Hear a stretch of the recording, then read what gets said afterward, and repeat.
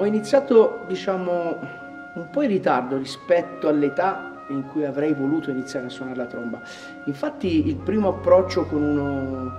strumento a ottone l'ho avuto suonando il flicorno contralto del mio babbo, che suonava nella banda appunto di Torre del Lago, dove io sono nato e cresciuto. Prima ho iniziato a suonare il suo flicorno e poi dopo, verso i 10 anni di età circa, ho iniziato a suonare la tromba. Mi è sempre piaciuta la tromba per qualche ragione. I miei genitori mi hanno sempre raccontato che da bambino, quando avevo 4 anni, 5 anni, quando inquadravano l'orchestra della Rai in televisione, nei grandi show televisivi che c'erano all'epoca, io correvo alla televisione e indicavo la tromba e dicevo: voglio suonare questa qua. Quindi io veramente non saprei dare una spiegazione per questa cosa. Chissà, ce l'ho nel DNA, non lo so, probabilmente è un qualcosa che di innato. E poi dopo ho iniziato a suonare appunto nella banda del mio paese, di Torre del Lago Puccini, e ovviamente tutte le prime cose che ho iniziato a suonare erano appunto delle trascrizioni per banda delle opere di Puccini. Poi devo dire che i miei primi insegnanti sono stati jazzisti, quindi solfeggio me lo insegnò un sassofonista jazz molto bravo, si chiamava Marino Peruzzi, e la tromba me l'ha insegnata un jazzista locale, e quindi oltre all'opera sono subito andato a finire anche nel mondo del jazz, ascoltando subito tutti i grandi solisti del passato, e questo è stato un po' il mio inizio, così a cavallo fra l'opera e il jazz. Se esiste un segreto per trovare il proprio suono, sicuramente dobbiamo andare a pensare a come noi viviamo e pensiamo la musica che suoniamo.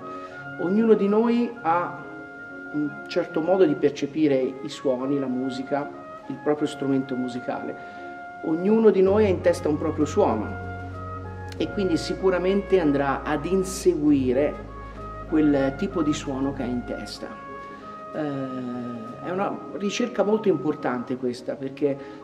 talvolta facendo musica e iniziando fin da bambini ad approcciare uno strumento, magari può capitare che ci perdiamo molto nella ricerca della tecnica, dell'esecuzione perfetta, e magari non badiamo magari all'inizio all'idea di tirare fuori un proprio suono come se fosse, non so, la nostra voce. E per trovarlo poi ovviamente è molto importante l'equipaggiamento. Non è un caso che poi ogni trombettista, specialmente i trombettisti professionisti, poi a un certo punto sposano una marca o si trovano particolarmente bene con un certo tipo di strumenti di canneggio, o proprio, come dicevo, una marca specifica, perché probabilmente quella marca produce degli strumenti che si avvicinano di più al tipo di suono che si ha in testa, o comunque facilitano il percorso per riuscire ad arrivare a creare un proprio suono. Io sono artista Yamaha dal 2003, quindi ormai sono veramente molti anni. Sono felicissimo di essere nella famiglia Yamaha, ha cambiato radicalmente la mia vita di musicista, e non è uno scherzo questo, perché quando si riesce a trovare un feeling con uno strumento, o comunque con un'idea di sviluppo degli strumenti, e per me questo è stato l'incontrare Yamaha, si riesce a concretizzare meglio il proprio percorso musicale, si riesce a dare il massimo nella propria carriera riguardo anche alle performance, o anche proprio all'esibizione, al creare la musica. Oltretutto la famiglia Yamaha è formata da persone assolutamente splendide, quindi ovunque, in qualsiasi parte del mondo, si ritrova questo concetto di famiglia, al di là di tutto quello che può essere l'assistenza sugli strumenti, appunto, o la parte più tecnica che riguarda appunto la costruzione degli strumenti. C'è un lato umano che è importantissimo, pensiamo di fare i musicisti, insomma il lato umano, il lato che riguarda la sensibilità propria di ognuno di noi è importantissimo. L'ambiente della big band, o quello comunque della musica jazz che ho vissuto maggiormente durante la mia carriera, è un ambiente molto vivo. Il jazz stesso, essendo una musica fatta di creatività, è un ambiente che ispira molto, continuamente crea nuove situazioni, non c'è mai un concerto che è uguale all'altro, non c'è mai un'improvvisazione che sia uguale all'altra, e i musicisti stessi quindi sono comunque delle persone che sono molto appassionate, sono sempre alla ricerca del divertirsi suonando. Se devo pensare a un aneddoto da raccontare, mi viene in mente la prima volta che ho suonato con Maynard Ferguson. Maynard Ferguson è stato uno dei miei mentori, è stato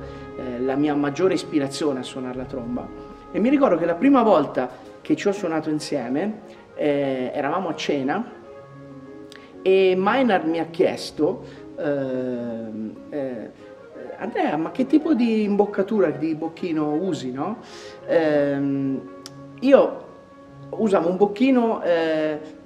non che si poteva trovare in un catalogo, era customizzato, era un bocchino fatto, cioè era andato da un artigiano, e ascoltando la musica di Maynard Ferguson, cercando di imitare il suo suono, negli anni avevo sviluppato questo tipo di imboccatura che a quel tempo usavo. E la cosa buffa è stata che ho detto: guarda, io uso un bocchino artigianale, e gliel'ho mostrato, e lui ha guardato l'imboccatura, poi ha tirato fuori la sua, l'ha confrontata e ha detto: ma sono identici. Quindi per qualche strana ragione, ascoltando i suoi dischi e cercando di imitare il suo suono, ero andato anche a ritroso a costruire un bocchino che era praticamente identico a quello che usava lui. Questa è una cosa che mi piace sempre ricordare, perché la musica è connessa, da qualsiasi parte parti poi arrivi sempre nella direzione che ti sei prefisso, e tutto è collegato.